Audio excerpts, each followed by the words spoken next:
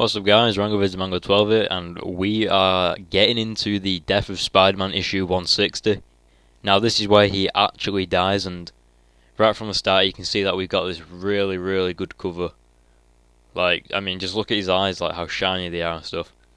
But enough of that, we're gonna go to the first page now. And we're with MJ, where she is trying to call Peter, but obviously he's not answering. And she's calling, but no answer. And then there's a massive explosion in the background from where Aunt May shot Electro in the last issue. And then she realizes what's going down.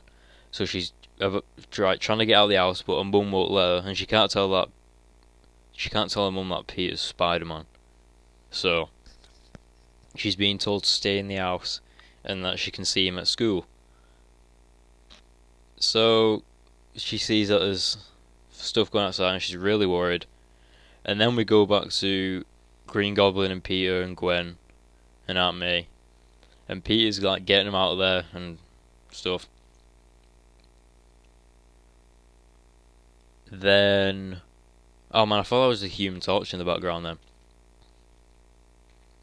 So he tells Gwen to get Aunt May out of there no matter what, because he knows something bad's going to happen. And Aunt May's got blood all over her jacket as well, and she points out that he's bleeding because he's been shot. So he goes off to fight Green Goblin one last time, giving it all he's got, with a sick scene there. And now he says that he's bleeding, and his suit's pretty torn up as well. So Peter's still making jokes about all this. And then you get Aunt May and Gwen arguing about whether we should stay or not. And Peter's going to wake up Johnny Storm. He's going to so the Human Torch is going to wake up the Human Torch because he's still knocked out. And when he does wake him up, here comes Green Goblin. When he does wake him up, he flames on again or whatever, and he just gets taken straight back out again. But obviously, because the Green Goblin is can control fire as the same as last time, he gets knocked out again, because Green Goblin then does this fire blast that we can see on the screen here, and he's out again. So then Peter says that he probably should have woken up Iceman, because obviously it's ice, it's not fire. So now Green Goblin's basically all fired up and everything. And then there's just Peter left, and he's got blood dripping down his leg there. And cars are exploding. More explosions. I don't know why Green Goblin's turned white, but whatever. So now he's really furious. And Peter hits him with a post box thing. And he's saying how it won't magically bring your son back to life. And all this, and it won't overlook a massive explosion, and it won't bring his haircut into fashion. So he's still got some good jokes.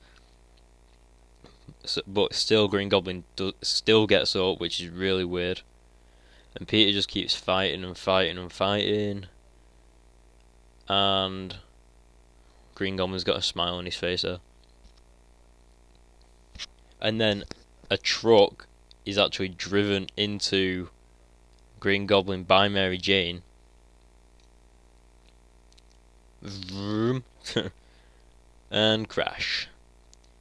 She runs him over, and basically the entire front of the truck just breaks down. So massive crash, still a crash, and then MJ's kind of knocks out. And then Peter pulls her up out of it. And it turns out that she actually stole the van to do that as well. And then they kiss. And then he throws her miles away so that she don't get hurt. And he does spins a cobweb thing for her so that she lands on it safely. And then Peter finishes what he does, and he picks up a massive truck and just crashes it onto his head, which is sick. I will destroy your family, like you destroyed mine, I will kill. I don't know why Green Goblin blames Peter for everything. Like, it's not his fault, is it? Well, whatever, I don't know. So, one last hit, and then MJ thinks that he's done it. And then, as he's like, he's not dead yet, but then the truck explodes, and that just completely finishes him off. And then he lands on the ground, and then everyone realizes, like, oh my god, oh my god, oh my god, oh my god, blah, blah, blah, blah. And I think he's dead. Norman Osborn's dead, I think. And then Peter's saying that that's about all he had. And everyone's crying and stuff.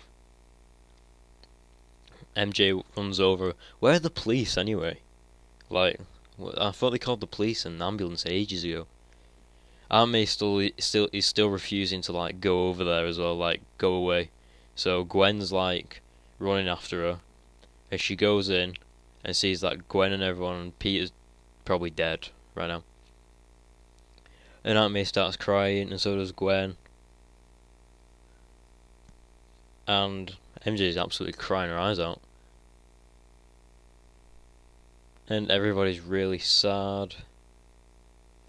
And then Peter's just saying how he managed to save Aunt May and everyone, but he still couldn't save Uncle Ben, but he managed to save them. And then his hand drops down and he dies. And then it all sets in. Wow, look at everyone's eyes. Jesus. Very good art. Thank you, Mark Bagley. And obviously Aunt May, I don't know how she doesn't have another heart attack right here, because everyone just sort of freaks out. And you get MJ holding him. I think is Green Goblin dead?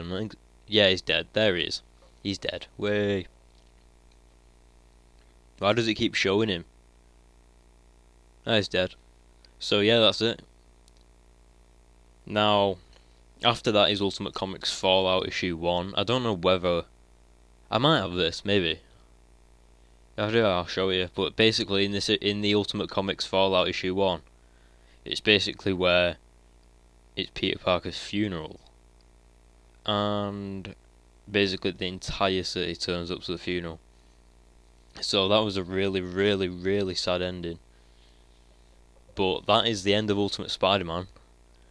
Now, Ultimate Spider-Man was the best, and when I say the best, I literally mean, like, out of every single Spider-Man comic, Ultimate Spider-Man was the best. Now, I have I have 124 Ultimate Spider-Man issues out of 133, and every single like comic is just like, oh, I want to read the next one dead quick, and all this. So it's really, really good, especially the art by Mark Bagley. Can't even say his name now.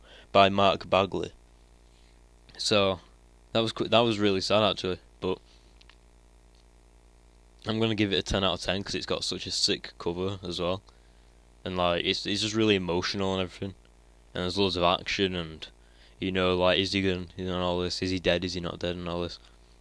So yeah, I hope you enjoyed this video, guys, and I will be doing more comic reviews depending on which ones I see.